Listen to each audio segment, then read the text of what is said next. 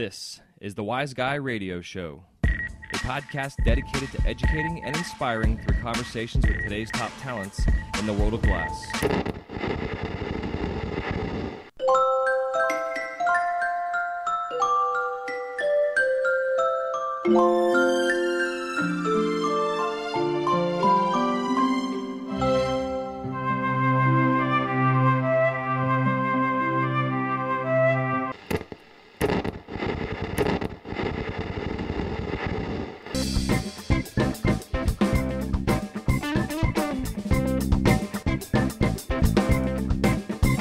This episode of the Glassblower's Companion is brought to you by the Las Vegas Expo. Las Vegas brings together some of the greatest glass artists and industry vendors all under the same roof with a respectable and heartwarming vibe unlike any other functional glass art show out there.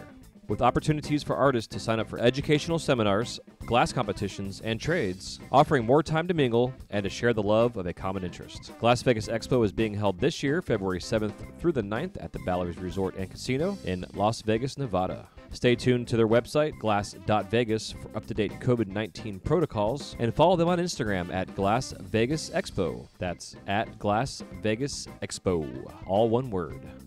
This episode is also brought to you by the Orlando Glass Union. Whether you're a traveling artist or love to take classes, the Orlando Glass Union offers a clean, comfortable space with benches to rent and space for classes, which are generally offered on a monthly basis. For more information on available space, classes to sign up for, and much more, go to OrlandoGlassUnion.com. That's OrlandoGlassUnion.com.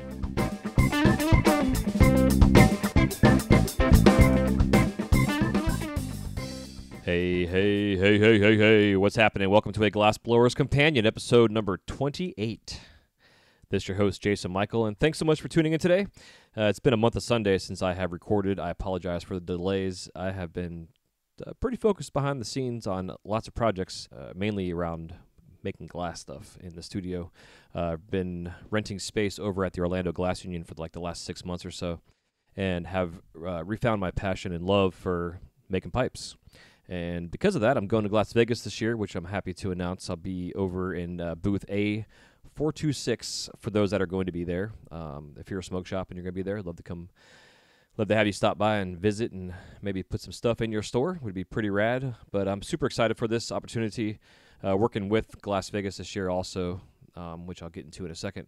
But it's my first time going to a trade show. And for those that have been listening to the show for quite some time, know that I've mentioned over the years I've wanted to go to a trade show, specifically to Las Vegas.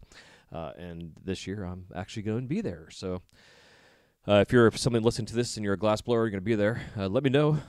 Send me a message on Instagram or what have you. It would be cool to meet up. And I'm going to have open spots also in times for doing some recording while I'm there, whether it's covering vendors that are in the industry or pipe makers, what have you. So I'm excited to get to see people and hug babies and kiss hands, or however you want to call it.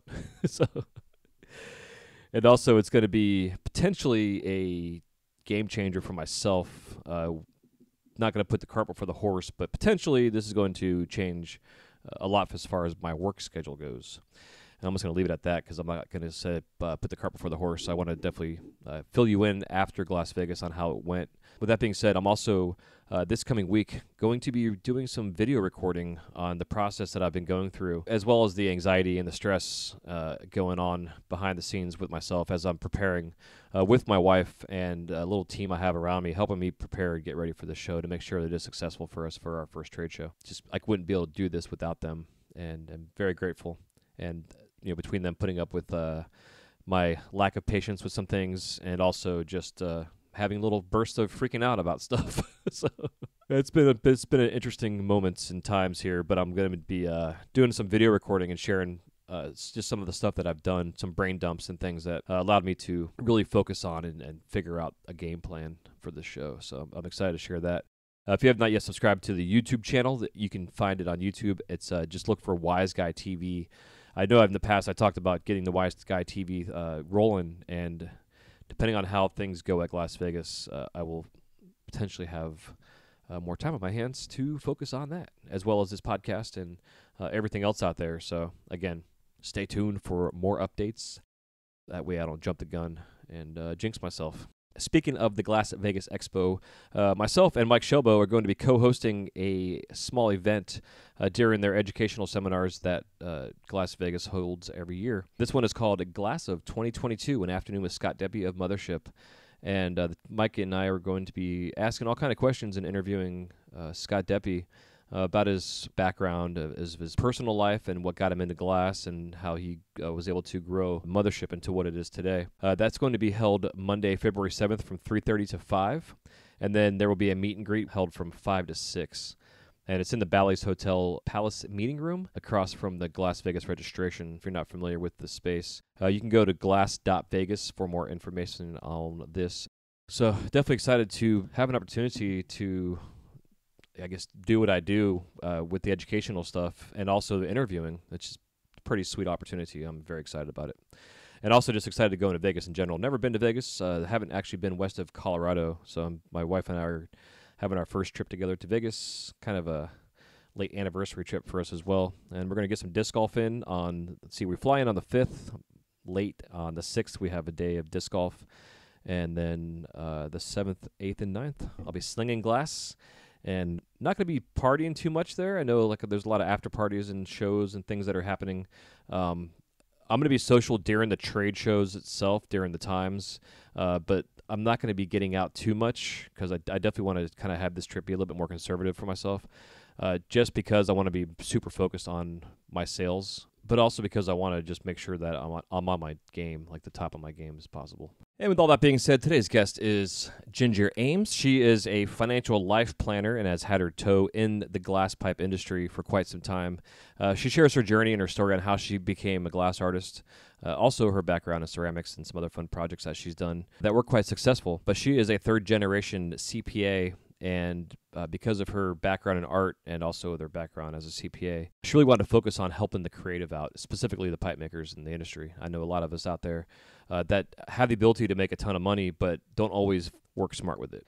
And as a financial life planner, she really will help work you through everything you have currently, what you're bringing in, etc., goals and mindsets, and then help plan for the future. But also talks about, which you'll hear actually in this talk, she asked me some specific questions, which are things I've never shared before. But she will dig down deep and find out kind of some background on your history of your financial mindset. And then through all the things that you talk about, she will then help you put a plan of attack ahead of yourself. That way you're setting yourself up for retirement. You can get yourself health insurance, all those things that you need to be able to live a long, healthy life and also do what you do for a living for as long as you possibly can. Until one day you decide you want to take a break and retire, and then you'll have several $1 million in a Roth IRA or some kind of retirement plan somewhere that allows you to retire and have a nice life and healthy life and travel and see the world and live your dreams that you've always wanted to live. And other than that, I don't want to ramble on too much. I just want to give you some insights and fill you in on what has been going on. Definitely stay tuned to my Instagram. My personal Instagram is @jmichaelglass. I am currently really trying to stay on top of all my posting and using all my posts to my advantage by posting a reel every single day, which, from what I'm understanding with the algorithms, the way Instagram is working, I'm actually getting a ton more likes and follows and views and actual interactions with my Instagram page than I ever have before. Whether it's a picture or a video, you can just throw a picture up on a reel for freaking 30 seconds and just have some music playing behind it that's like the most popular song that's being trending right now or whatever. And then you can get people to start looking at your shit if you have issues with that. Something I've been experimenting with. But lately I've been posting some tutorial stuff and how-tos and things I do over at the Mouse House. And I'm going to be posting more of that, but also full-length videos on our YouTube channel. Again, you can follow me over there on YouTube. Come subscribe, please. I need to get my first 1,000 subscribers on YouTube. That way I can go live. And the live streaming is what I really want to do because it's going to allow me to live stream demonstrations and classes and stuff like that for free for you all. Also, if you want to have a more in-depth personal conversation with myself, relationship sense, as well as our community we have over on Patreon, you can follow me over there as well at patreon.com/wiseguy Media, I think it is. I'm not 100%. I can't remember if I changed it or not. But you can definitely use the link in the show notes. That will take you there. And for as little as $1 a month, you can join the community, help support this podcast, and help it grow, because I am going to be in the market very soon for an upgrade in all of my equipment. And it's going to cost a ton of money to do that. But I'm doing it because I want to create high-quality content that sounds great, looks great, and is clear and concise, so you learn better. Also, I'm going to be offering some classes at the Orlando Glass Union. We've just been going through a full major rehab in the studio with new ventilation getting added in and some new bench spaces as well. So now the studio has 2 large hexagon bench tops for students to work on. And then in between the 2, there is a central table bench for the teacher. And I'm going to be, I've been teasing lately, but I'm going to be starting a class series called How to Sculpt Like an Animator. Really want to teach fundamentals of sculpting, but also how to take a 2-dimensional sketch that I'm going to do some real basic lessons in drawing and turn that into a 3-dimensional piece of art in glass, but also make your glass look like it actually has movement to it and animation, and not just like a static, stiff-looking piece of work. If you have basic fundamentals in glass, that's all you need. I'm going to be offering some really basic beginner classes, but this course specifically is more of an intermediate to advanced class. But I find that a lot of artists out there right now in the pipe industry are hungry for learning how to sculpt, sculpting solid work as well. And I teach and preach on here all the time that your best bet to be successful as a glassblower is to not be a one-trick pony and to actually understand the material. That way you can create whatever the hell it is you want to create. So, yeah, there you go. And I really hope you enjoy this episode with Ginger Ames. If you have any questions for her or would like to jump on her free calls on Thursdays, you can sign up at whisperfinancial.sh. I will have the link in the show notes for you. I definitely recommend taking full advantage of the free stuff she is offering. And if you have any questions, again, reach out to her.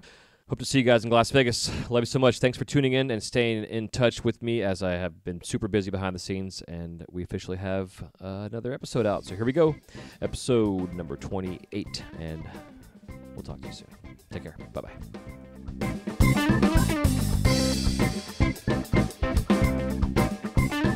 Hey, Ginger, welcome to the show.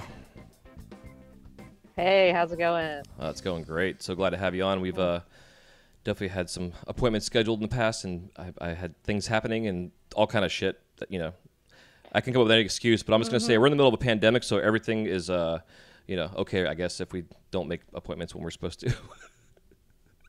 God, right? Yeah, the whole Omicron thing. Jesus Christ. Every time I hear Omicron, I can't help but think of Futurama and like the one Omicron Persei 8. Yep, we were all on the same time. page. Yeah, absolutely. At first I was like, oh, is this like some new Transformer coming in to like take over the Earth? But yeah, then the Futurama reference came up, and I was like, oh yes, that's perfect. Yep. Yeah, absolutely. Yep, every time. Yeah, so to keep us on. It's all good though. It was the holidays, we all get busy. Lots happen. So yeah, I'm just glad we're getting together finally. Yeah, and it's 2022. Can you believe that? Good God. Fuck, man. Jesus. Yeah. When did this all start? It's like been a blur. I know. The last couple of years has just been like an utter blur. Yeah. Oh my God. I know, it's insane. End of 2019 is when this all began. So. Damn. Yeah. But but that being said, we survived. Yeah, and it's been since July since I've recorded, since I had Salt on last, so I'm excited to get this rolling again. Oh. And 2022, my real focus is going back to, like we talked pre-show, is really focusing on business and the mindset, because I know a lot of artists right now are finding a lot more success than they have in the past, and now they have more money, and they need to know what to do with that money besides just buying bags of weed. And, whatever buying else. bags of weed or just like all the little toys. Yeah, exactly. Yeah. So lifestyle creep is what that's called. Yeah, I can see that. That makes total sense. So we're going to eventually get there. But before we do, I'd like to get you started by giving us your superhero origin story and how you were introduced to glass in general. Well, there are a few points where glass made its presence known in my life. The first time was when I was like 9 years old, and we were going camping all up and down the Oregon coast, and we were hanging out in this one town. I think it was Bandon by the sea, and just like checking out the shops. And one of the shops just had one of the like traditional glass blowers with the glower hole and everything, just like behind this huge glass and like this window, and you can watch him working, and he was just blasting jazz. His hair was just like blown black back, and he just looked so cool and like so in it. I was just like blown away when I was, yeah, like just a little kid. Like, I can't believe somebody's doing this. And then in high school, unfortunately, my school did not have a glass blowing program, but some of the local other schools did. So I did stained glass instead.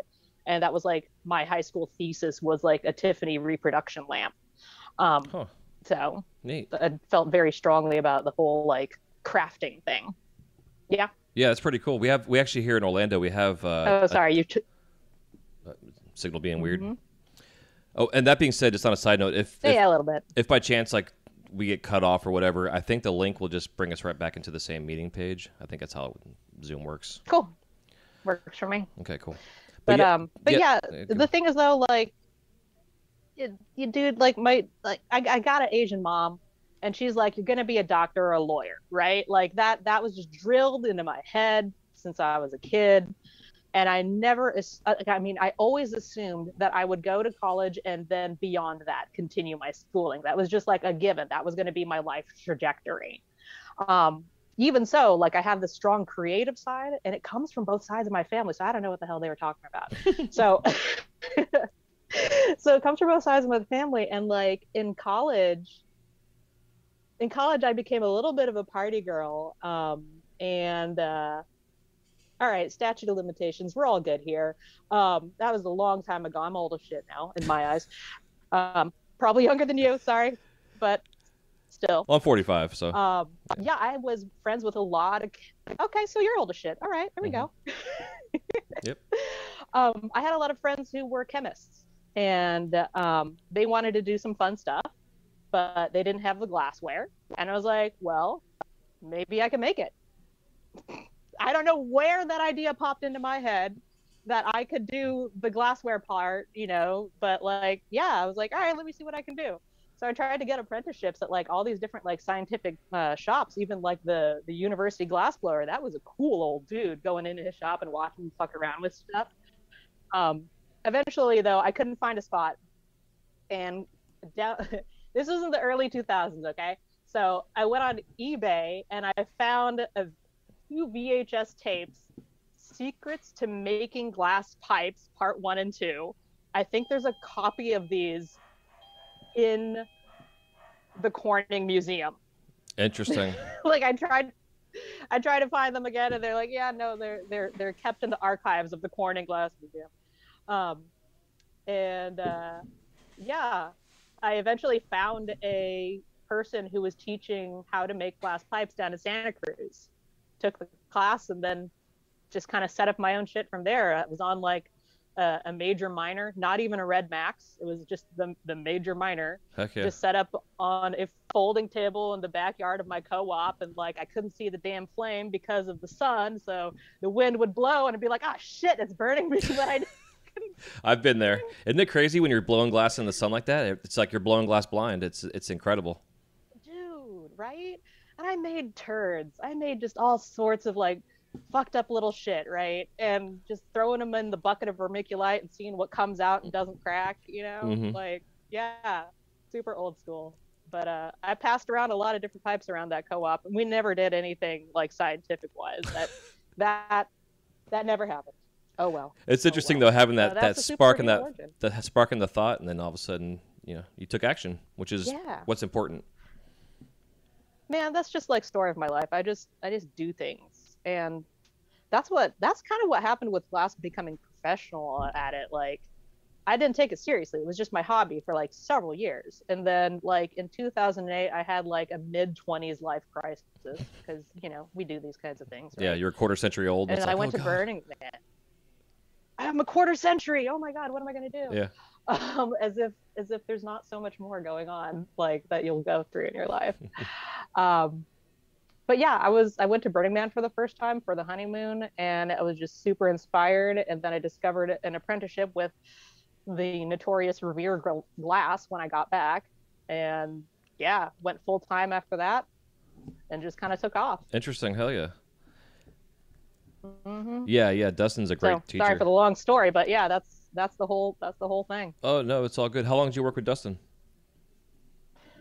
God, I don't think much more than like 5 months Yeah. actually. Like at the end of 5 months, he brought in, oh, what's the dude's name? His handle was Mad City from Toke City. He came in to the shop sometime, and he ran the magazine Glass Aficionado, Okay. and he saw one of the Shirleys that I had made, and I guess he was like a big Shirley's fan, and we were doing line work, just wigwags, and he really liked it, and he's like, "What you want for it?" And I was just like, "Put it in the magazine." Put it in the magazine, dude. That's payment. That's all you gotta do. And then I just took off from there. That's amazing. Yeah, it's funny, man. Yeah. You just never know like who you're gonna run into or what course that's gonna Right? take you. Yeah. Yeah, Yush came to the shop a few times and he was just so fantastic, such a sweetie. And we got to learn from him a little bit, here and there, like to tighten up like what we had learned from Dustin and Dave, but Dave Strobel. So yeah, that was a good time. That was a really cool time. I left, and then I think a few months after that, it all kind of fell apart. The whole apprenticeship thing they had going on. But I'm glad I caught the wave. Yeah, for sure. Was that after Operation Pipe Dreams? I'm thinking. Oh yeah. Right, time Oh wise? yeah. That was way after. Uh-huh. Yeah, way after. God, Operation Pipe Dreams. Of course I start to get into it things after like they're like persecuted. But that's just story of my life. I Yeah. get into whatever other people walk away from. Pick up the pieces and put them all back together and start it all over again. I know, right? Right. Yeah, that's what a lot of us That had to was a do. really fun time back in Revere. I'm just thinking about that. That's where Punny and I met. Because he started up the apprenticeship there too, and then oh gosh, there were a couple other folks that came out of that. And then for a brief hot minute, when after I set up my own shop, like Phil Siegel pulled through a little bit, and yeah, it's hard to remember all the names to be honest. Oh, I know. There's so But many. I know what you mean. yeah. Yeah, it's interesting too the way Hmm. Dustin did that with and then started his YouTube stuff and Degeneration Art inspired a whole generation of glassblowers, but also Dustin Revere did too. Hmm. And there's like this generation that I consider to be like the Revere glassblowers, like his Right. understudies that he doesn't even know Yeah. exist necessarily, but they just caught on to us watching his videos on YouTube. That's true. That's super true. That's so crazy to me that you can learn glassblowing just like turning on a YouTube or something now because it was just so fucking hard to find anybody to teach you back in the day. It was just Yeah. like closed doors, like it's who you knew and who knew who would be able to get you in to learn something, maybe if they were being honest about how they were teaching you. And yeah, yeah, Yeah, it was definitely so not. closeted back in Oh the day. yeah, big time. Like I'll never forget walking into this guy's studio, and he was getting ready to go on break anyways. But I walked in there and I started talking glass and stuff, and he's like, "You a glass blower?" I'm like, "Yeah," and he covered his bench with a big sheet, so I couldn't even see his setup or anything. And he's like, "Yeah, man, I'm going on Oh, break." nice to meet you. Oh, Yeah. no. Yeah, access denied. Or if they were, like a hot shop furnace worker, they were like, "Oh, so you make pipes?" And at the time, I wasn't. I was making pendants and stuff, working the Renaissance Festival circuit. But my Oh, goal was yeah, pipes cool. eventually. But it's just funny Hmm. how the Hmm. times were back then compared to where now. Like the hot shop guys are like, "Oh, we want to get on that torch. We're jealous." Oh, are they now? It's funny. That's Yeah, it's funny. interesting. It's a back and forth kind of thing. It seems like. Well, I think the part of it is that like glassblowers, like we really enjoy our craft and they're fascinated by it. And there's just so much to learn within the art of glass that like if you have any amount of curiosity in your life to be exposed to another technique is just like it's kind of like a hunger almost to like try that out as well. Hmm. Especially as the pipe movement gets more legitimacy, more and more people are like, maybe I will check it out. Yeah, especially now with like the classes that are being taught at Corning, for pipe making. It's crazy. Mm. Ah, badass. Yeah, it's Super amazing. badass. Yeah, it's amazing. So from that Yeah. point, you got through your glass, and then eventually adopted a cat. Mm. That then became a huge transition for you in life. I guess is what it seems like. Yeah, yeah. Yeah, we got the cat. I don't did I blow glass before that? Yes, I was blowing glass before we got the cat. Um, and it was still a hobby for me. Um, until Revere. So he was with me while it was still a hobby, still setting up like a folding table in the backyard. Um, I don't know. I was just the craziest cat lady, man. So like I would make all sorts of like cat stuff. And eventually the gravy boat came out of that. It was never meant to be what it became. It was just going to be a joke. Like somebody had a post about like a gravy boat shaped like a squirrel that was puking. And I was like, well, obviously that's wrong because like when you think of a puking animal, you think of the damn cat puking in your shoes, puking on your computer, whatever. That's what they do, Yep. right? Mm-hmm. So yeah, made a puking cat. And then like, my goodness, that just like took off. That was crazy. That was a good transition in my life, I gotta say, because that was a time when I had to step away from glass. Just like I don't know, something about the scene burnt me out.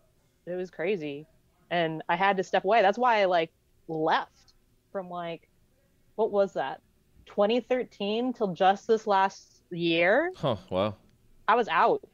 I cut it off completely, like clean break. Don't even want to look at anything. Don't want to hear about it. Just got to do something else with my life. I don't know. That was just a weird period in my life, man.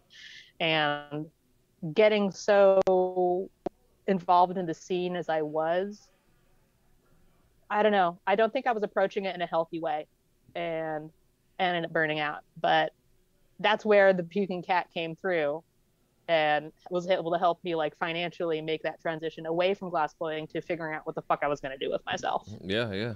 It's interesting you say that too about getting burnout because that was my time period where I began to get burnout because I had just started working at Disney and I was also trying to like balance my side hustle with my glass pipes and stuff. I had a wholesaler I was still selling to, so I would get up at 5 a.m., turn my kiln on, get my shit ready for work, and then I would work for like 2 hours on the torch and then get in my car, drive an hour and a half to work a full 8-hour shift, drive an hour and a half home. And on the way home, call my ex-wife, my wife at the time, like, hey, can you turn the kiln on for me? And then she'd turn it on. And I get home and work a couple more hours. And I did that for like 6 months. And it got to a point where I was like falling asleep on the way home driving and not remembering my drives, you know? And so I was like, all right, I got to take a break. And then so I took a break from Disney. Got to dial that back. Yeah, totally. So from Disney. Yeah, so I decided because the glass was still in demand, you know, and I knew the numbers were there. So I opened up my own little studio space and started renting out the space. And then my entire life went to shit because I was just juggling too much. But also at the same time, even though I was seasonal, quote unquote, over at the Mouse House, I was still having to cover one of our artists who was making this castle for the museum in Shanghai.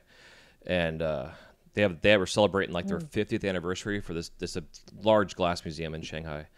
And he made the biggest glass castle ever made doing the stitch work. And it's an amazing piece. But holy shit. Yeah, it took him 5 months to make this thing. So I was covering him for 5 months. So I was working full-time there, working full-time at my studio, trying to balance everything out. And we just closed the doors and went through a divorce and moved to Orlando. So it's like... Oh, shit. Yeah, literally it all went to shit. Yeah, that's some big life transitions. Yeah. Yeah. And then I took 2 years off making man. pipes. It was crazy. I took off 2 years making pipes just completely to reset my brain from like I don't need to do production stuff anymore, you know, like everything. Also heal my heart because you know, when you're away from a situation, you don't realize how things were when you're in it compared to when you're outside of it, you know? Yeah. So it gave me that. Yeah, it's like driving through a fog bank, man. You can see the outside of it and the other side of it, but when you're in it, you're in it. Then it never ends. Yeah, exactly. Yeah. So I was able to get that clarity and then really find directions in life and where do I want to go and blah, blah, blah. So here we are. So the same time though, I was watching the industry grow and get crazy and people were selling pieces for hundreds of thousands of dollars where I'm sitting here at, you know, entertaining guests at the Magic Kingdom or whatever. And I'm like, damn, I would love that kind of money because I know I could make that kind of stuff, blah, blah, blah. But I just kept my blinders on and watched it from afar while still doing this podcast and trying to help those that were finding that success continue to find the success and then inspire others to also find that. So it's So you didn't cut yourself off completely. You did the podcast and you were still kind of watching things to see how things were coming along. Yeah. Like standing outside the culture still a little bit.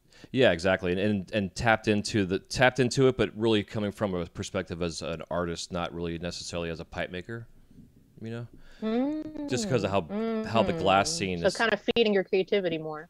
Yeah, exactly. Yeah, and I found like the podcast was a good outlet for that. But also because I'm in Florida, it's hard for me to get out of here to go to shows and intermingle with people. So Oh this is yeah. my way to introduce myself to the world and also get to talk to artists at the same time while not being burnt out from blowing glass 80 hours a week, you know. Well, I see something super important in what you're doing here, dude. You're just kind of like recording this movement and the culture of it, and there isn't any other like voice recording or discussion about it really other than like the other podcasts that are like out there. There's just like some magazines and then just like I don't know, maybe just some videos or something like Hmm. that. But you've been doing this for so long. It's just a fantastic like snapshot of how the culture is coming along in all these little interviews that you're doing. It's really admirable work, dude. Yeah, well, thank you. Yeah, and that's been the main driving force for me. That's just being like because like for my family, just on a whole side note, my grandfather was like our genealogy person before the internet was a big Mm-hmm. thing. He used to go to Europe every year and like do research and like just we've gone back several generations now. We know of from our family's existence. Like my last name I Mm. know means wood castle. My last name is Borgholzer, but like it's a French German mix, but it means wood castle. And I guess my family built castles in France back in the day before they Oh, came to the cool. States. Yeah, All it's right. wild. So, but once he passed away, I became the family historian, and I've always enjoyed doing research and stuff. Oh. So it was just kind of natural for me to just kind of go on my little path To within this. fulfill that role for the glass pipe movement. Yeah, yeah. So it's been Mm. tough, but I've been Mm. keeping it going. And like I said, this year is really business is the big talk because I think really people really need to wake the fuck Mm. up and understand that even if they're 20 years old or 25 doing this, they're going to get old and they're going to need retirement and have to pay for bills and not live off the government Social Security that probably won't exist in 50 years from now. Mm-hmm. you know. Dude, seriously. Like, yeah, I feel like when I was really getting involved with scene back in the day, like I feel that it reminded me almost of like a college scene where everybody was just having fun and just like fucking off and not really like thinking too hard about what their future was going to look like. Um, and now coming back into it at like the tail end of 2021, I see all these people, have grown up and matured, and they're like, wow, this shit matters. I kind of want stability in my life now. Yeah. Everybody's getting married and having kids, and they're like, okay, I guess I do have to work a 9 to 5, but it's on my own time. So it's a different Like, how mentality. the fuck do I get a mortgage for a house? Like that kind of bullshit. Yeah, Of yeah, course, totally. we're all wondering that, really, even with like stable jobs and all. Yeah. So, Well, like my even during goodness. during the downtime when we were all locked down and the government was handing out money, like if you didn't have proof of income as a pay that you were paying federal taxes, Yeah. you weren't getting any money. So a lot of artists out there had to like sell all their shit to fucking eat. Yeah. So Yeah. it's just Totally. it's so important. Like Totally. I've had a basic, I guess my own fictitious name and this sole proprietorship stuff as my business has Mm-hmm. over the years. But this year I'm officially getting my actually the end of this week we're filing my LLC for the first time in 20 years. Hey, congratulations, man. That's a big step. Yeah, I'm excited about it. And my brother, who is like half my age, I was 16 when he was born. He's been in the glass industry for Mm. 9 years now, and he's taken this completely serious from day one, as including having an LLC and paying himself a paycheck. And he has an assistant that he pays a paycheck, and this person is paying taxes, and he's paying his taxes. And it's it's allowed him to Mm-hmm. take out business loans Mm-hmm. and really grow to a point to where he's found more success in the pipe industry than I found in the last 20 years. He's found it in the last 8. So Mm. it's interesting. But I've also Dude, different see, you start out generations. early being organized, and then like that really translates well later on in your life. It just builds on itself once you have yourself organized like that. Yeah, completely. Yeah. Yeah, it's pretty cool. So that's why you had reached out to me about this, and that's why we're Right. here to really talk about helping folks get their shit together, as I consider like the financial house of things. But Yeah. Yeah. No, I hear it. but yeah, but before we go down that path, I definitely want to cover heaters because at the end of last year they had the heaters pipe show. Hmm. That was in Colorado, right? Right. Yep. Colorado. right just south of downtown Denver. Yeah, so you Mhm. attended and talked to some folks, and I'm interested in how the show went, the artists that were there, and some of the insights that you received while Mhm. you were there. The funny thing is like I had no idea that this show was like such a big deal when like I had just reconnected with Honey because I just happened to be in Denver like the month before. I was like, you know what? Let's see how that guy's doing. I remember he was like super chill, really nice, kind-hearted guy. Let's go ahead and say hello. It's been like forever. And he's like, oh, cool, so nice to see you and all that. Like, let's collab. I'm like, oh, that's nice of you. I haven't touched the torch in a while. I appreciate the thought. He's like, no, we're gonna collab. Like, oh, okay, cool. All right. Sure. He's like, yeah, I got a show coming up. Like, cool. What's it called? Heaters. Return of the Heaters. Like, huh. All right. Well, I'll look that up, see what that's about. It's just like, oh, okay. It's just like this huge goddamn event, with like all these big ass names. Yeah, super intimidating after I found out what it was all about. But Yeah, I imagine so. it was cool. Yeah, it was really nice to like see a lot of the old folks that I hadn't seen in a long time. I came up the week before Heaters to finish up the collab with Honey and had a lot of time on my hands. So we got to hang out like downstairs in his shop and upstairs at Everdream a little bit. It was a madhouse getting ready for the show. Like how like before any show, like you got your nose to the grindstone, you're burning the midnight oil, you're trying to crank it out. And it was like that for the build up to the show. The studio upstairs, Everdream, just like more and more people just started arriving and coming in to where it was just like crowded. Like I didn't want to be up there too much because I knew that like there was so many people that it would actually maybe get into like the elbow space of the artists while they were working. Wow. Right? Yeah, and then like Ubatuba had his show the night before, and a ton of people showed up for that as well. Um, it it was incredible to actually just to see just how many people were there. Yeah, like a ton of collectors showed up beforehand, and as well as just like other glass artists and people who appreciate this kind of work. Um, and that I think that was indicative of the actual turnout for the show itself because that line to get in the doors, it wrapped around the block and stayed that way for like 4 hours. Unreal. Dude, seriously. And inside it was just like packed to capacity. And I was like, we got to get more masks out. Right. Like, this pandemic's not over yet, guys. We got to all wear these masks. So not everybody like felt that way, it seems, but it was incredible. The turnout was fantastic. Just like so many people coming through, and the work itself was just like spot on. It was, oh yeah. The coup de grace though was of course the King of Kings, right? I'm sure you've seen the pictures of that one by Buck and Adam G. Their collab. I honestly don't think I have. I gotta look this up right now. Yeah, I don't think I Oh did. yeah, look that up because that was beyond impressive. That was just like, what the fuck did you guys just do? Like, this is your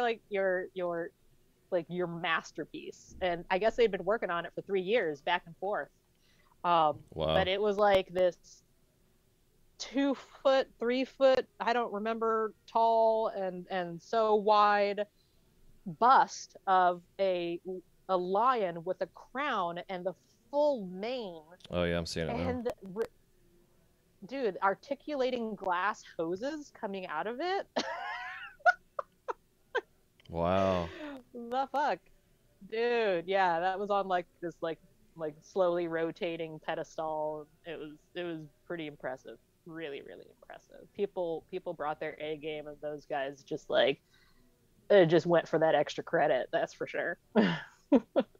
Yeah, it's incredible. Like, it's so much fun to see the level of what's glass is being pushed to become, and 20 years ago, I mean, none of us imagined any of it. And then I started seeing like the Scott Deppies of the world coming out there, and like, where the fuck did this guy come from? And how is he doing what he's doing with this color that he's doing? Which is why I'm stoked for this Las Vegas show, to be able to like talk to him and ask him these questions. Because I know a lot of people are really curious about it, but really seeing like just the evolution of where this industry has gone to museum quality work that's being put in places like Corning. You know, it's phenomenal. Yeah, this is crazy. Yeah, that's fantastic. And like pretty much, as far as I can tell, pretty much everybody sold out at the show. And I'm not surprised because of the quality of the work that was there. The only gripe that I would have, to be honest, about the show is like the lack of representation of the female artists that are out there, because there are some like pretty fantastic ones. Why weren't they there? I don't know. I think I was like the only one who had any sort of presence doing a collab with Honey.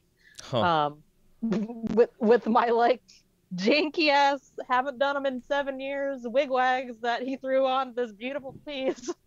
Hell yeah. I can't believe he used it. Oh, what a sweetheart. Did it sell?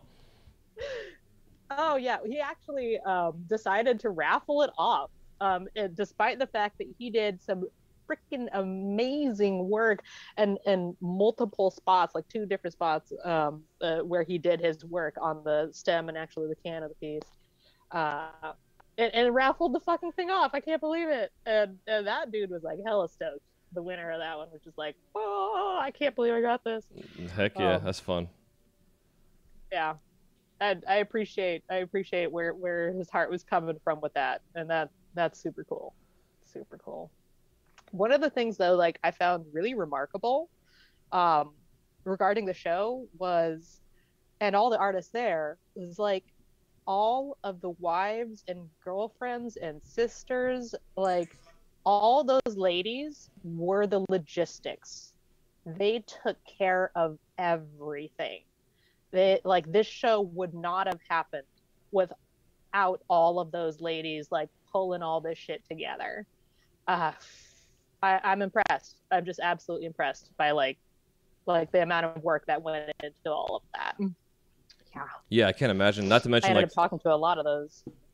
Yeah, that's awesome. Yeah, because I get concerned when I see these shows, because they have these little cases in the middle of the rooms all spread out, and you get all these people, and I'm like, someone's gonna turn around the wrong way, or you see guys with backpacks on and stuff. I'm like, oh god, I know, right? You know what I mean? Like.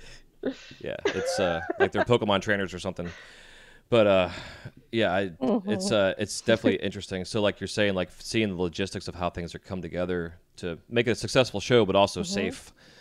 You know, in these times, it's pretty rad, and definitely takes the ladies that are supporting these guys to allow the guys not only to become the artists that they are, but also to be able to then put on these kind of shows. Dude, yeah. And just like all the kind of work that goes into the preparation, getting things together, getting the artwork transported in and out, and just like the full on organization of everything and all those logistics, like the event management, like holy shit. Like these ladies are making all this happen. They're the powerhouse behind all of this art, really. Yeah, that's awesome. Yeah. Super cool. Yeah, I don't, it's interesting because like, you would think with COVID times that people like there might not have been too good of a turnout, especially because like Denver got like its first snow of the season like the day before. So it was like balls cold out. Holy shit, it was cold out there. Oh my God.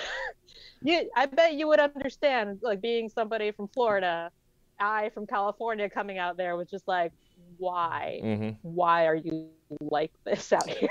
Yeah. But people still made it. I think there's just like this real craving to get out and then to see all this work, to see like how the A game was bringing it to the table. And super successful show. Super. I think it went like an hour or so longer than expected, just because there was still just like so many people like coming in and all. So. Yeah, it's good to see. Because I know like Las Vegas last year, like they were, like everybody said it was like that I talked to sold out. I know there's some artists I did not, but I know pretty much everybody I talked to sold out, and it seems like everybody's just hungry to get out and socialize. And it's we're in this pandemic, fatigue in a sense, with everything, because like I wear my mask everywhere I go, but I'm still like, oh God, I gotta fucking put this thing back on my face, kind of thing. I'm just so over it. But hey, not everybody's on the same page as you and I are with, doing what you got to do to keep us all safe and get past this bullshit, unfortunately. But, it is what it is. Politics aside. Yeah. Yeah. Indeed. Yeah, it's awesome to hear. So just need to get past it. So as you're there seeing all these pieces selling and, for thousands and thousands of dollars, are you in the back of your brain thinking like, all right, so what are these guys doing with all this money? Are they gonna be smart with it? I don't want to like offend anybody, right? But it's just like, what the fuck are you guys doing with this money? Like, holy shit. That is like the refrain that I heard from all these ladies too, talking to them, and like when I was describing the kind of stuff that I do, and they're like, oh my God, these guys need that kind of help. Like they really need to talk to somebody about like constantly just like spending all the cash they have. Like just buying toy after toy after toy. It's just like, okay, well, it's great that you can afford this, but what are you doing for future you? Like with like a couple years down the line, and you're just like, where'd all that money go? Like hopefully into an account somewhere making money for you. That's what we're all hoping for. Yeah, I was definitely wondering what the hell was going on. I know a lot of them are involved in like this real estate thing down in Costa Rica. So I think a lot of them were like paying in toward that and paying off their debts in that regard. But yeah, I was definitely wondering like, okay, now what? You're going to go out and buy a car or, another car? Yeah, another Tesla or whatever. Join your fleet. Yeah, because like I've been doing this for 22 years now almost, and like I've been dealing with hand pain for probably about 6 to 8 months now. I just had like just some weird stuff going on in the base of my wrist, and I've seen an orthopedic surgeon, had things checked out. I had a weird cyst grow in my wrist when I was like in my early 20s, and it went away, but I guess like I still have like some deposit debris that's in that area that I may have to have surgery one day to have it removed. Like it's just sitting here right now. It's been bothering me, and it's just from overworking it and blah blah blah. So I wear a brace when I sleep at night now, and it's just annoying. But like for myself, it wasn't a wake up call, but it kind of was like, hey, this is something that is potentially could have me not work glass anymore because of my I can't use my hand for certain things, and dealing with carpal tunnel, all kind of stuff that's potentially going to happen to people, and. So again, why I want to talk about this, because it's so important to, not only to have the insurance and things like that for yourself, but also to then think about 60 years down the road, like we, so what kind of, as a financial advisor on your end, focusing on artists in a sense, and the creatives, like, advice, getting started, you get your first big sale, you sell like $1,000 sale, which for some folks is a small sale, but for some of us out there, it's a big sale. So, so you get your first $1,000 sale. So then what do you do?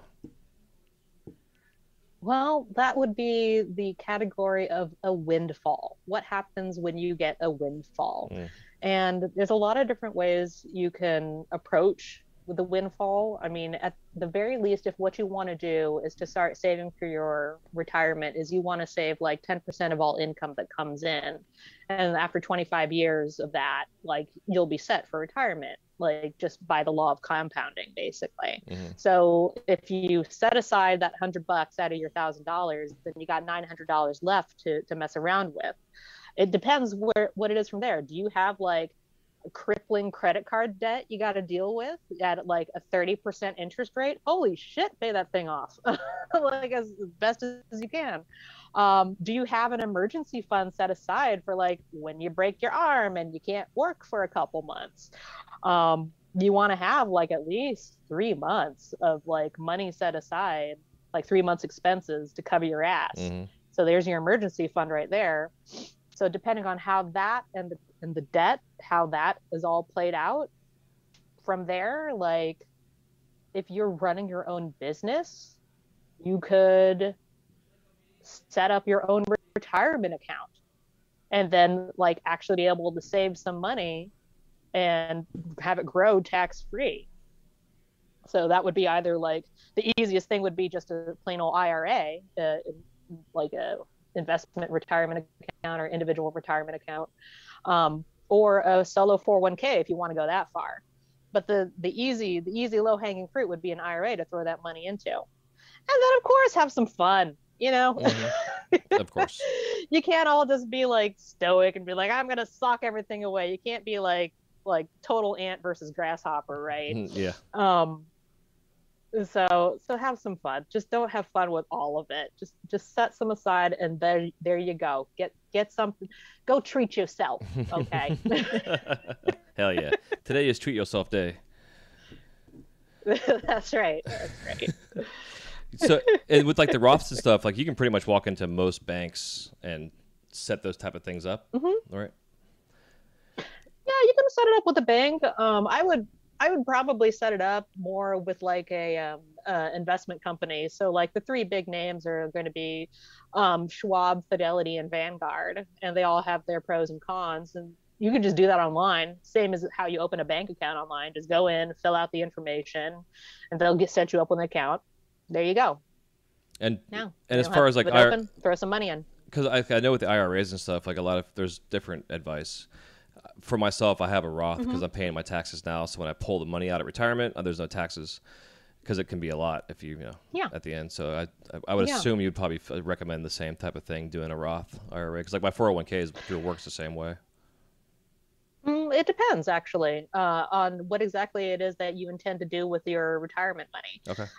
For instance, the Roth IRA, like, that is a super crazy powerful tool for generational wealth. So if you want to help get your kids set up, they can inherit that Roth IRA, and you never have to take out something called a minimum RMD, required minimum distribution. Those start at age 72, or 72 now. Oh, they changed it with one of the last tax acts that went through, but I think it's 72. But with a Roth IRA, you never have to take that out. You can just let that keep growing and pass it on to your kids. So if that's what you want to do, great. Or the other conventional wisdom is that if you want to do a traditional IRA, what the way to approach that tax-wise is, if you are in a high tax bracket now, but you plan to be in a low one later when you retire, a traditional IRA would be better because you get better savings on your taxes. So it's a lot of different things. I love Roth IRAs. There's just like so much that you can do with them, and the fact that you can just like grow your money like crazy, fantastic. And then of course you got to go into like what kind of investments you're putting in there and how to do that in the most tax advantaged way. That gets a little bit into portfolio construction there, and fun little strategies in that regard. But for the most part, I think I would say that like a Roth IRA would suit most people really well. Yeah. For the most part. Now the other thing is, like, if we're talking about people making $250,000 on a piece that's sold, you are above the limit for both an IRA and a Roth IRA. Yeah, exactly. Like they got right. That's where you tap into your 401k, because you can make as much as you want and still put in that money in a 401k. Okay, yeah, that's good advice, because it definitely is where the industry is at right now. There definitely are people that are making that kind of money, whether it's buy one piece or going to a trade show and making $250,000 in sales in a day, type of thing. Right? Yeah, exactly. And I find too, like generationally wise, a lot of the newer generations are investing into digital currencies, bitcoins, and what have you. I don't. I actually just got my certificate in that. Oh, nice. I haven't yet. I definitely want to, and I've kind of kicked myself for not at one point in time, because I'm sure at some cash will no longer be a thing down the road, and things will be going digital, as most transactions are these days. So that is definitely one of those fluid ups and downs, roller coaster rides, like the stock market, that you just gotta ride and see if it works for you. Right. Yeah, that's true. It does have like a fairly high volatility depending on like how you invest in cryptocurrencies. Like if you do direct coin holdings versus like investing in one of those like trusts, like Grayscale, there's different kinds of things that you can actually buy through your investment company that are already like vetted by the SEC and FINRA and all that. those are like the Grayscale Bitcoin Trust, Grayscale such and such trust, and so on. There's a couple others in the game that just came through. Those are way less volatile than actual direct coin holdings. Um, and they're a little step away from that. There's pros and cons, but that that is one other option out there for exposure to digital assets. Interesting. But yeah, there are different ways to get exposed to digital assets if that's something that you want to add into your portfolio. And like, to be honest, the one thing that like gets financial advisors super interested in digital assets is the fact that it is like non-correlated. And I'll explain this later. It is non-correlated with any other asset class, which means when stocks go up, Bitcoin does its own thing. When bonds go up or down, Bitcoin does its own thing. International, this still does its own thing. And when you are able to put together different asset classes that don't move in lockstep, you end up having a really good reward for the amount of risk you're taking on. And that's called the efficient frontier, to actually maximize the amount of reward you get for any given amount of risk that you take. So financial advisors are super stoked about some financial advisors are super stoked about digital assets because they have this non-correlation. It can really boost potentially the reward for the amount of risk taken on. Oh, interesting. So, yeah. I think a lot of people though are fairly well, to be honest, a lot of people are really well served with just like a target date investment, like one of those, like, I'm going to retire when 2060 or whatever the hell it is, and just like leave it there and leave it the fuck alone. Yeah, exactly. That's what you want to do. You want to set up your investments and leave it the fuck alone. Yeah. Yeah, just to pretend it doesn't exist, and just because, like, you have money coming out of your account or whatever, on a regular basis, those automatic payments that you're making, you just forget about it. It's like people that pay their $10 a month for Netflix. You forget you're paying that every month, kind of thing. So just set it and forget it. And you adjust to that. Your lifestyle adjusts to whatever you set it at. A lot of people like to call it pay yourself first. All right. You get that money, pay yourself, then pay your bills. Then you will learn your lifestyle will right size to what you give it. And I think that's the big problem with a lot of the artists that are just making like mad cash, is like, you gotta remember the days when you're eating ramen every day, trying to like sneak some sort of income to pay rent that month. You got to remember what it's like, and to hold on to some of it. Not so much that it fucks up your mental health, but like to hold on to some of it so that money socked away. Yeah, I agree. I've listened to a lot of Dave Ramsey over the years, and he always talked about like the whole like having the college mindset, like pretend you're still in college, and for like the first couple of years of you making that income, act like you're still in college, and that way you can pay your debts off faster instead of going and buying that new car and the new house and the new everything. Because and then you talk about backgrounds, and a lot of artists in our industry not only have like mental health things going on that don't allow them to think in a clear state of mind as far as like how do I do this, and they get overwhelmed, or the anxiety's there, and like for myself, like I've made a ton of money over the years, but I was never really smart with it early on. It took a while to figure that out, But, same here. Like my dad set me up with a Roth IRA when I was like in high school. And what the fuck did I do? I was like, oh, I can't pay rent this month. Let me just yank that money out and pay rent. Like, okay, that was a bad idea. The penalties, the taxes, all of that, and where I could have been today if I didn't do that. Oh my God. Yeah, it's amazing, right? God damn it. Yeah. I mean, we're just not taught. We're not taught how to deal with money properly. And like it becomes like this, in the same way that glassblowing was like very closed door, I feel like finance was like very much a very closed door kind of thing. Like to the point, like back in the day, like what did you think of as a financial advisor? It was somebody who would pick stocks for you, right? Like your stock picker, or the stock broker, somebody who would help you just like buy a mutual fund or some BS like that. But nowadays, like there's so much out there where people are telling you like, these are the ways that you can organize your personal finance. we just need to get into the high schools so that we can get in a little bit earlier for people rather than having to seek it out in their later years. Yeah.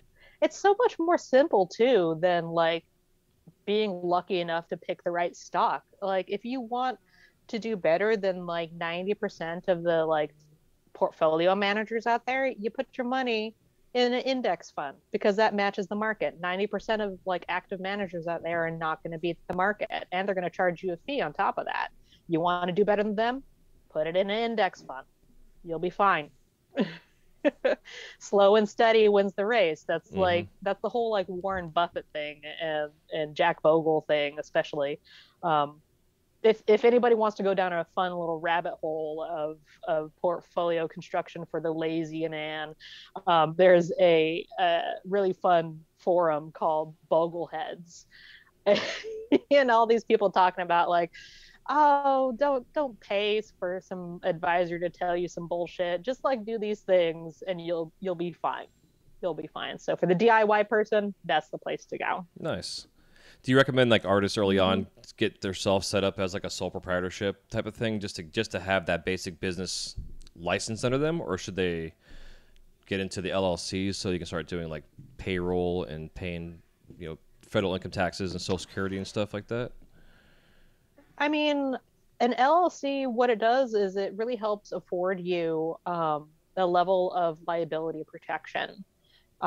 So if what you want to do is to protect yourself that way, you're going to want to do the LLC for sure. Now, if you want to do, and this is where it gets a little bit weird because like there's LLC can be taxed as either a sole proprietorship or as an S Corp. There are two different ways to go about doing an LLC. So you can have your sole proprietorship wrapped around an LLC basically, or you can have an S Corp wrapped in the LLC. So the S Corp is the one where you end up like paying yourself a salary and a wage, and you got to file like a special business tax form and all this other kind of stuff. That, for the most part, rule of thumb is going to matter once you hit about 100K in income. That's when it starts to become beneficial. Until then, you might as well just do an LLC wrapped up around a sole proprietorship. Cool. I come at things from a tax perspective because like I'm a third generation tax professional. I've got like my enrolled agent card. My dad was a CPA, and there's a CPA before that, and all that BS. Nice. Yeah, the least taxes, the better. Because like I tell people all the time, like even if you're not an LLC, you can still set yourself up and put money away for like quarterly taxes, so you have like these estimates and stuff for yourself. So you're not paying a $50,000 tax bill at the end of the year.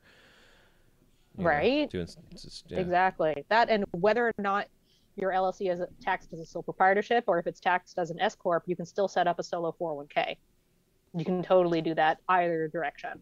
And that's when you can really bang away those bucks because there's the so if it's S Corp specifically, there's the employee side of things where you can throw in like almost 20 grand or more depending on what age you are. But then there's also the profit sharing that your business will share with you, and that can go up to $56,000 like total. It combined with that other 20 you put in. There's a few caveats with that, like you got to make a certain amount in order to qualify for that full amount, but you could really sock away some crazy money tax advantage if you go that route.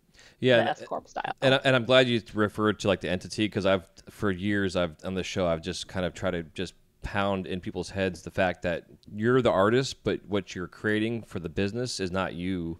The entity that you're selling for is what you work for your business, so you need to pay yourself outside of your business. Your business needs to be its own thing that survives. And if you're just spending all your money, you don't have anything to call a business, which means that you're a hobby. Right? Exactly. And if you do that for too many numbers of years, well, then the IRS comes a knocking and is like, so all those deductions you took, you ain't get those anymore. Exactly. Yeah. Yeah. Which is why I want to bring you on. And I think there's... go on. Go on. Oh, well, there's just like a lot that people don't often cover when they think about their personal finances. Yes, there's your savings rate. Yes, there's how to pay down your debt. Yes, there's setting up your business structure and what you do with a windfall. But then, like what you were saying before, like you fucked up your wrist a bit and you're going to have to do some surgery on it sometime in the future. There's a couple ways that somebody can approach mitigating that kind of situation. You can either like make sure that you have set aside a certain amount of money to cover the cost. You can also set up an emergency fund for if it gets so bad you miss a couple months of work. Or this might be the harder one to do considering that this is a trade. Um, that getting disability insurance, it's hella expensive, but like when you think about what your assets are in your life, like what's worth a lot, earning power is probably your biggest asset because that's what's going to keep the money coming in. And where is your earning power as a glass blower? It's in your hands. Mm-hmm. And you don't want to fuck up your hands. So what disability insurance does is it will cover your ass if you are so injured that you can no longer work. Yeah. Yeah, my work offered that, and I didn't get it, but it's something I thought about, like, like an Aflac, for instance, like they're one of the companies out there that has that type of stuff that, keeps your ass covered, like you're saying, Mm-hmm. while you're sitting on the couch recovering because you're out there skateboarding and you fucking try to do some tricks and broke your arm. Right? Yeah, exactly. Like, yes, make your money. Yes, do these things right, but also protect it. Protect it from all the slings and arrows that life throws at you. Yeah, it's like why the like opera singers and stuff, like they insure their throats and all kind of crazy stuff, for millions of dollars. It's just Right? because that's their thing. It's so important. Exactly. Exactly. Yeah. Yeah, I think that's one of the things that's like a real eye opener. And for myself as well, like thinking about it, it's just like, holy shit, that's crazy. Like it could very well be that like the worth of all your future ability to work is like in the millions. Hmm. It could be that. And that's an asset that you have. Yeah, and it's all So literally in the crazy. palm of your hands. Yeah. Literally. That's amazing. And I know this kind of, for some people, this conversation, this type of talk is just kind of dry and mundane. I love this kind of stuff. I love talking business. I love talking, finances and the ways to go about it. I'm not Dude, an expert at same all. here. I've listened to, the Dave Ramseys of the world over the years and like learned certain, things that I've been able to pass on. But yeah, having you on as a actual professional advisor, I think is great. And that being said, if anybody's confused about this kind of stuff, and you reached out to me because you're have a passion for the pipe community itself and want to help the artists out there. So, and if anybody has any questions, I definitely will have your information in the show notes and then the links. And in the meantime, if you want to give us some information on how people can contact you and reach out to ask questions and maybe bring you on as an advisor. Hey, that sounds good to me, man. Like, I actually plan to hold free office hours every Thursday. So anybody can bring whatever the hell question they want. Don't need to be intimidated. Like a lot of financial advisors, you got to pay money just to even talk to them. Like, fuck that. You got questions, I got answers. Come around on Thursdays, just sign up. I'll limit it to 4 people so that everybody's question can actually get answered. But, but yeah, feel free to come talk to me. Okay, And what's the website? The website is whisperfinancial.sh. Yeah, I'll make sure I have that in the show notes for everybody. Because Yeah.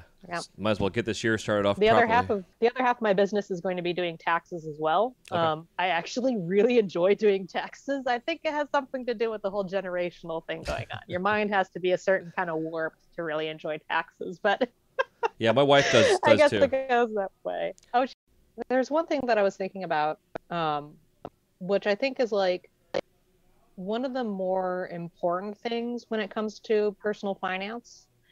And it's not so much the finance side of that, it's the personal side.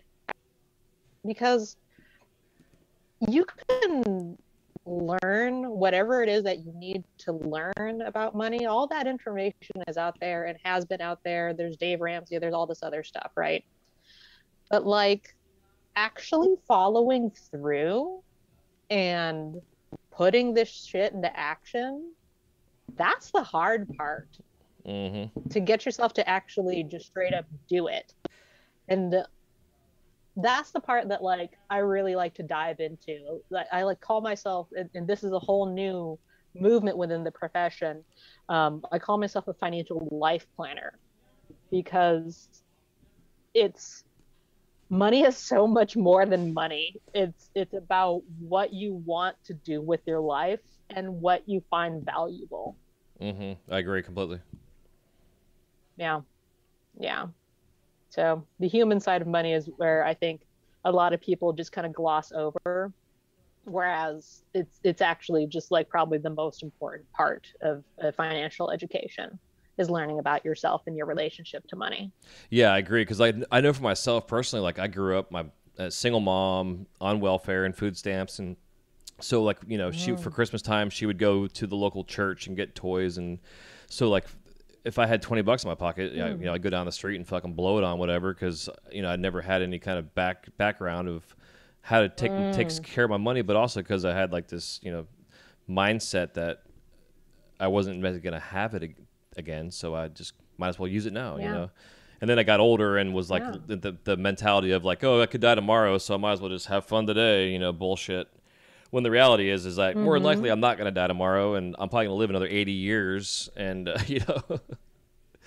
Yeah, but it's hard to overcome that. Like our money totally. attitudes, our beliefs, our perspectives, they're set by about age 7. Yeah. So Yeah, I had what this. you were exposed to with your mom on welfare, living off of food stamps and such, like if that's what it was like for you before age 7, that stays with you the rest of your life. Yeah, that scarcity mindset really was what was, something, and I didn't even know that was even a term or a thing until within probably about 5 or 6 years ago. I came across it. And I was like, oh yeah, you know what? That makes perfect sense. Yeah, it's why you would rather spend it rather than save it because you're more likely to be able to enjoy it now than later. Yeah. Like those kinds of like scripts that we say in our head that we say to ourselves regarding money. Yeah. So what would you say was your first money memory? So I have been working literally since I was in kindergarten, and the lady that used to babysit me was actually my kindergarten teacher. Like during the summertime, she was our summertime nanny basically, and her son Dennis taught me how to mow grass, and he had a lawn service, and he would pay me $0.25 for every lawn. I'm like 6, 7 years old, pushing a lawnmower with him. And Wow. so early on, I was like making a couple bucks a day mowing grass, and it taught me work ethic on top of it, so which is why I still to this day I work as hard as I do, not for quarters anymore, but One would hope. Yeah, exactly. But so that was like early on, like mindset was that.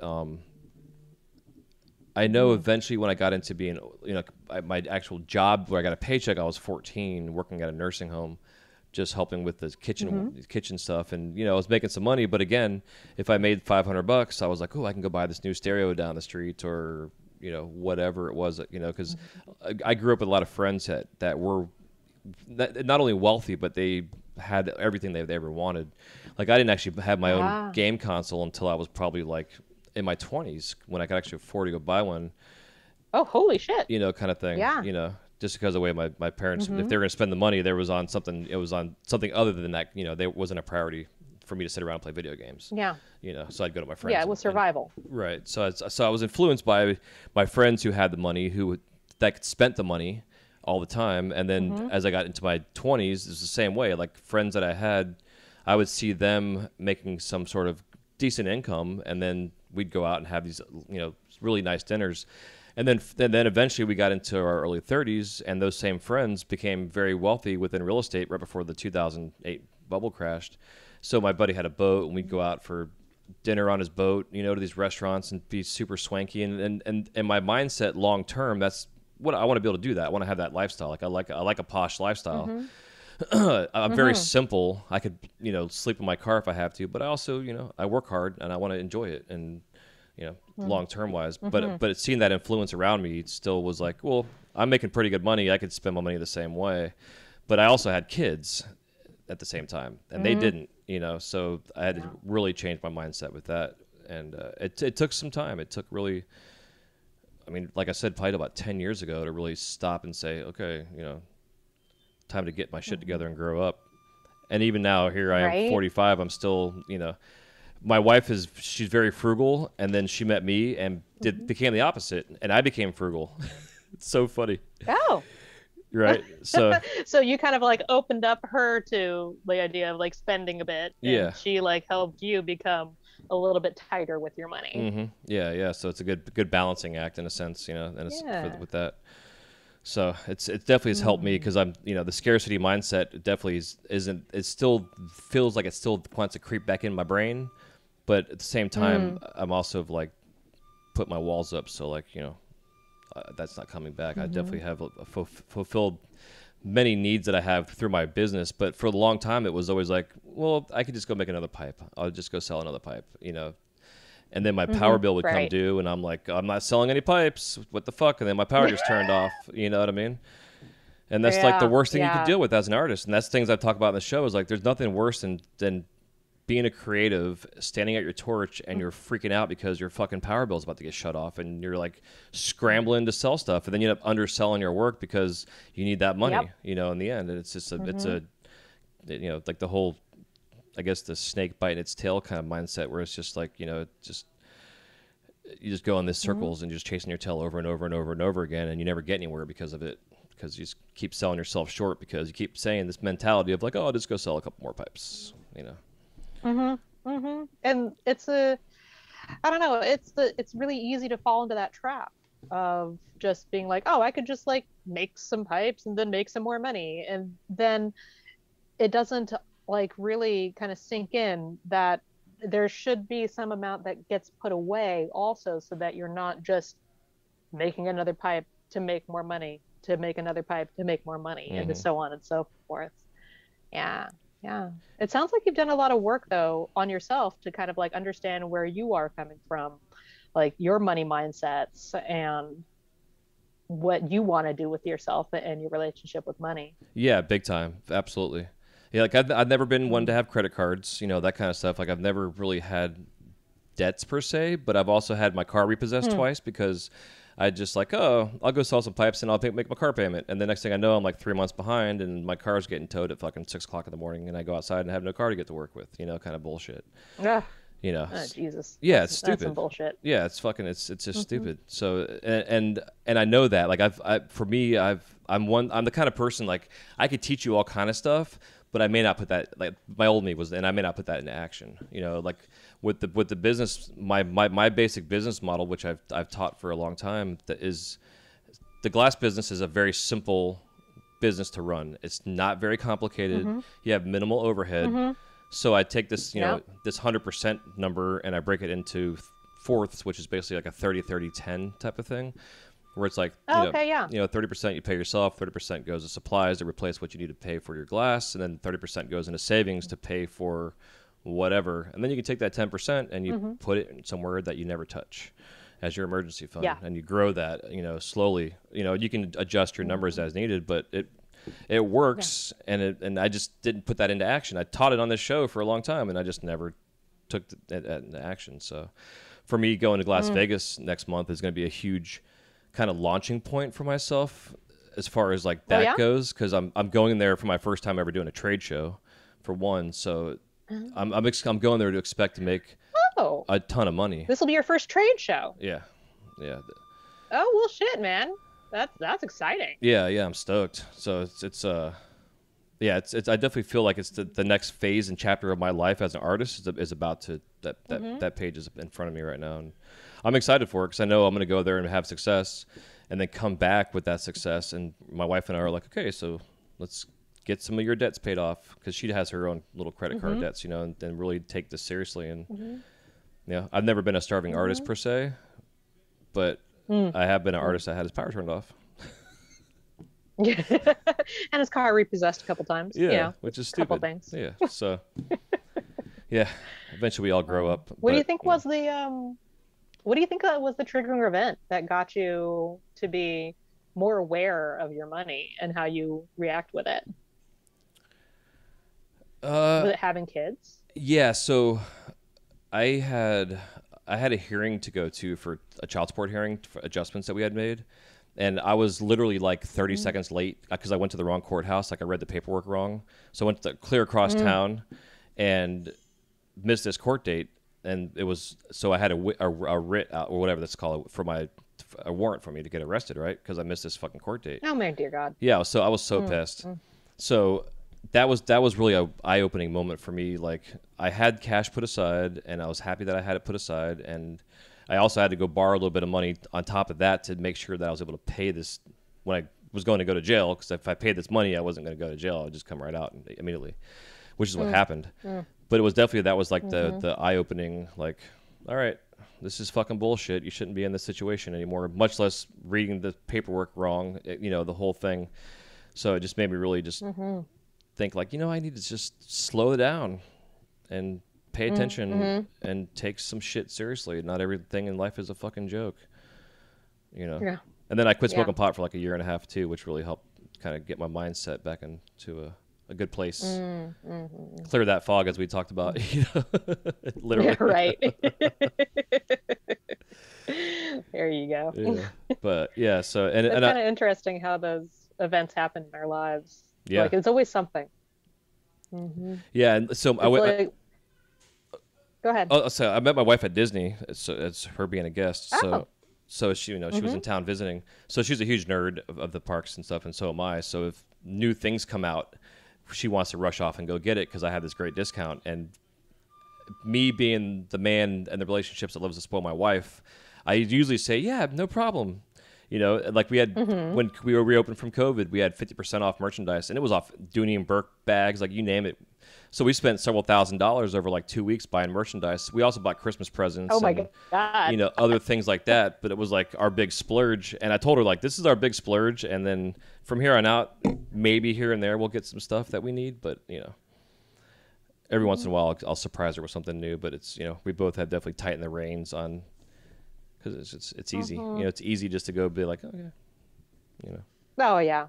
Then once the wallet's like cranked open, it just stays open for some reason, and it's really hard to shut it back again. Yeah, exactly. I agree. And I've never been one to have like need retail therapy, but with my wife. But then you get into a habit, and that's not a habit that you want to like have long term. Exactly, like going to the drive-through of like Starbucks every day because you want your fucking whatever, because that's what you like to have every day, Right. Well, I don't know, like just those little things like that. Like a lot of people like to rail on like, why do you get a latte every day? It's like, well, you know what?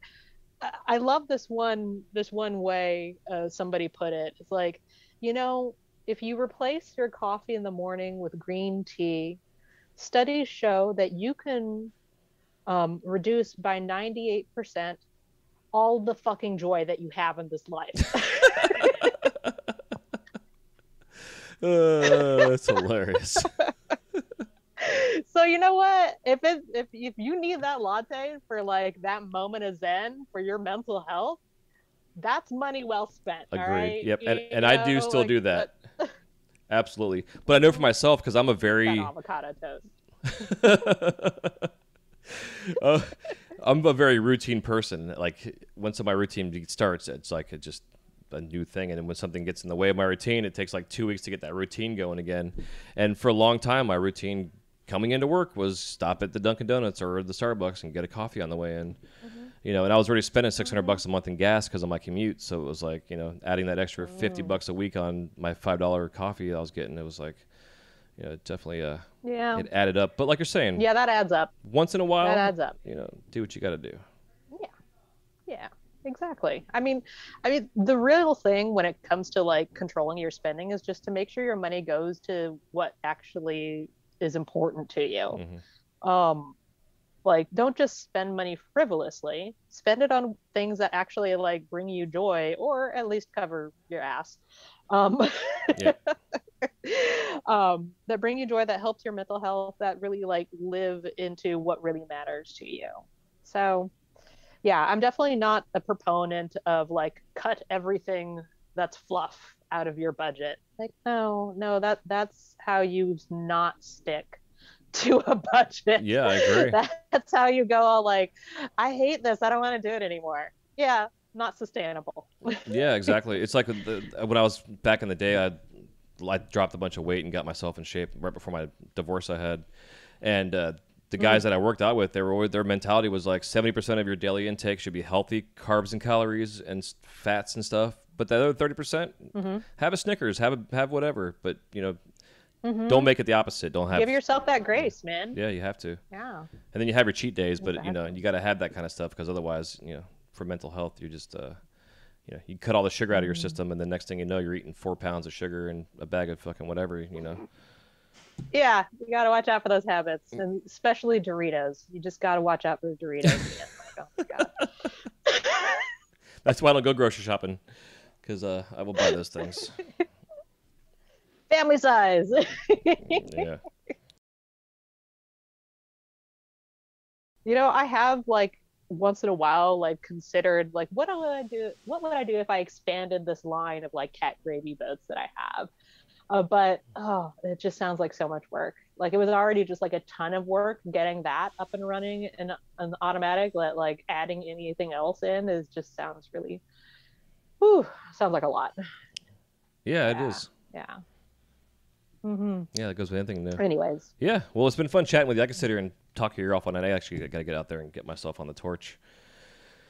Okay, and sounds good. Begin man. my late night here in the studio. But before we let you go, if you want to give give us just a little bit of a parting piece of advice on anything really you want to give, whether it's on finances or just life in general, and then also where we can find you out there in the world of cyberspace. Well, I would say that what has really helped me in making any decision that's a really big one, especially financial decisions. But if you're faced with a big decision, to just not let yourself go down that spiral of this, that, pros, cons, et cetera, to just stop and close your eyes and take a big, deep breath. And just feel your body.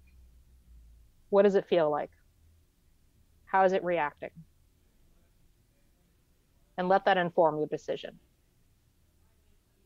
Heck yeah. Yeah. Yeah. It's great advice. And then the cyberspace info. Cyberspace info, let's see. I am at whisperfinancial.sh. I am on Instagram as Gingerella Glass. That's my old glass handle. And that's pretty much where you're going to find me out in the interwebs. Okay. Those two right there. Oh, well, that, and if you want a puking cat gravy boat, you can go on Amazon, look up the puking cat gravy boat, and it'll come right up there. Heck yeah. Yeah, I'll have that link in the show notes for sure. And we'll be showing my wife. Sure, man. Ah, nice. Absolutely. Sounds good. Yeah, yeah. Well, before we, I'll do a little outro, and then we'll say goodbyes off the air. Cool. So hang on one second.